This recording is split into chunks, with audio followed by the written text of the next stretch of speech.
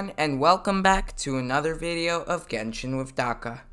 So first of all, I'd like to say sorry for not posting yesterday, but I was not at home for Independence Day or 4th of July, whatever you want to call it. But I may post 2 videos today to make up for that. So today we're going to be talking about why Electro Traveler is going to be an insane battery for any of your team members, and why he may be good even at low level. So, this is why. First of all, let's talk about his skill. It's called Lightning Blade, and it makes 3 thunder strikes that deal electro damage and leave an abundance amulet behind. So yes, the thunder strikes can do damage. You can see at level 8 they do 125% of damage, but it's not that much.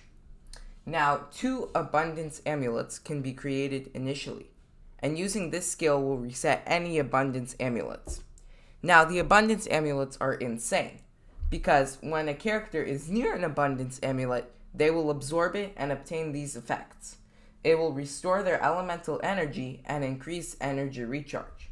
So they can, at all levels, it'll increase energy recharge of the character by 20%.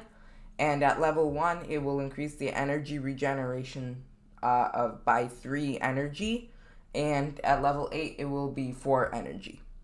So, and why this Electro Traveler can be a great battery is because Electro Traveler is not the one who has to actually pick up the Abundance Amulet. You can switch to another character in your party and pick up the Abundance Amulets and get back 6 energy at level 1 and get a 20% energy recharge, which is quite insane. So now let's talk about the burst. It's called Bellowing Thunder, and you call upon the protection of lightning, knocking nearby opponents back and dealing electro damage to them. So the electro damage, it's considerably more than the elemental skill, but not that much, with 183% at level 8. But you do falling thunder damage for 52% of your attack. So there's an effect called Lightning Shroud. When your active character's normal or charged attacks hit opponents, they will call Falling Thunder forth, dealing electro damage. When Falling Thunder hits opponents, it will regenerate energy for that character. 1 instance of Falling Thunder can be generated every 0.5 seconds. So, you can generate 0.8 energy at level 1 and 1 energy at level 8. So this is insane because it'll also work for a non-Electro Traveler. It will work for any character in your party if you switch them and do normal attacks with them. And this skill will allow you to do a lot of electro elemental reactions because it's constantly applying Falling Thunder, which deals electro damage. And it's a pretty nice amount of energy because it happens every 0.5 seconds. You can get 1 energy at level 8, which is quite a lot because in 1 second you get 2 energy. And that is very nice. So this is all great, but the burst has a 80 energy cost, which might be a little problem, but then again, he's built with energy recharge, or she, so you don't have to worry about it. And the Electro Traveler is going to be such a great battery. And if you look at the passive talents, you can see Thunder Flash when another nearby character in the party obtains an Abundance Amulet created by Lightning Blade. Lightning Blade's cooldown is decreased by 1.5 seconds.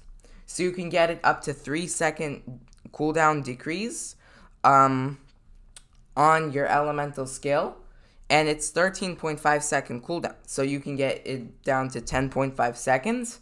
And this will allow you to generate more abundance amulets and get more energy recharge and get more energy back, which is insane.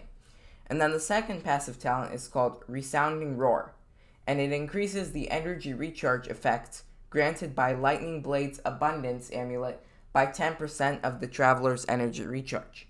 So if you have 100% energy recharge, which is the standard amount of energy recharge the character starts with, then it's going to increase by 30% of energy recharge and not 20%.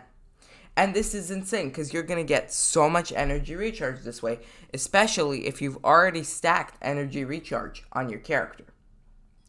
So I'm not going to go through the constellations and other stuff of the Electro Traveler.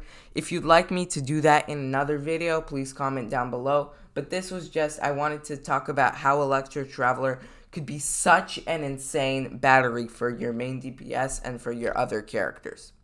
So thank you for watching, have a nice day, and Genshin with Daka out.